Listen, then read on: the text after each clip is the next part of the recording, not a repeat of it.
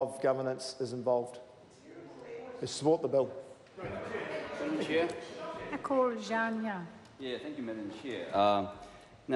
This bill, in essence, as I said earlier today, is an effort or intention to strengthen integrity, openness, and of course accountability in the management of the public sector.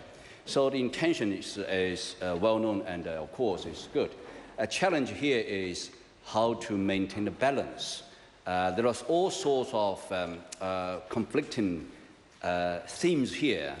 One, of course, in part one, we can see it focuses on employment and remuneration. So these are important matters when we come to hiring top chief executives. So the part one mainly focuses on Crown Entities Act. It requires the boards of statutory Crown entities to obtain the state service commissioners' written consent, the written consent to the terms and conditions of employment of a chief executive. So this is new because at the moment it's basically required to consult with the chief service with a state service commissioner. So now it's required these Crown entities need to get written consent from the state service commissioner, and also for some Crown entities this already applies, but now this bill will expand the scope to include many more Crown entities. The bill also specifies a term of employment for a chief executive. This, again, applies mainly to Crown entities because in public sector or state sector, most of these chief executives already employed in terms under a 5-year term. So the current Crown Entities Act, under this current Crown Entities Act, there are no specific reference to a term of employment for a Crown entity. And this bill will set 5 years as a term, right? So the balance here is how do we have this term or this kind of remuneration at the same time we have the balance or we have the ability to attract top or experienced chief executives. Now, the New Zealand Super Fund, in its submission, does provide some good points. So which I think we should elaborate or should point out, and hopefully the Minister would be able to elaborate or answer some questions.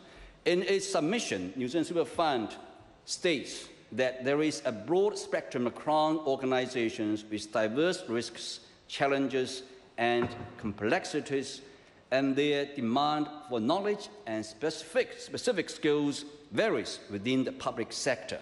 So they are opposed to what we call one-size-fits-all approach to the employment of chief executives. I think this is a very good point, mainly because New Zealand Super Fund outperforms many other funds. Specifically, they mentioned that since the inception of the fund in September 2003, the government has contributed New Zealand dollars $15.02 billion, right?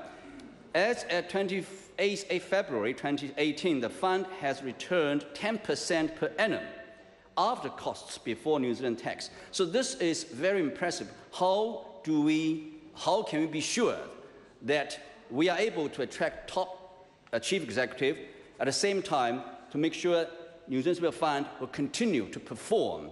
And in its of course, public release, press release, New Zealand Super Fund also mentioned that the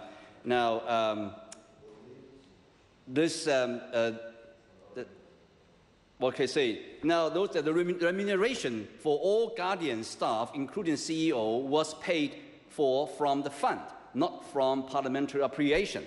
So this is another point. I hope that the Minister would give us the assurance that we will be able to make sure New Zealand Super Fund will continue to perform well. The reason why I'm asking the Minister to explain is because the Minister specifically mentioned that this bill will target New Zealand Super Fund in his interviews with the press. So that's my question. Hope the Minister will... I call Jackie Dean. Thank you, Madam Chair. I have a number of questions for the Minister.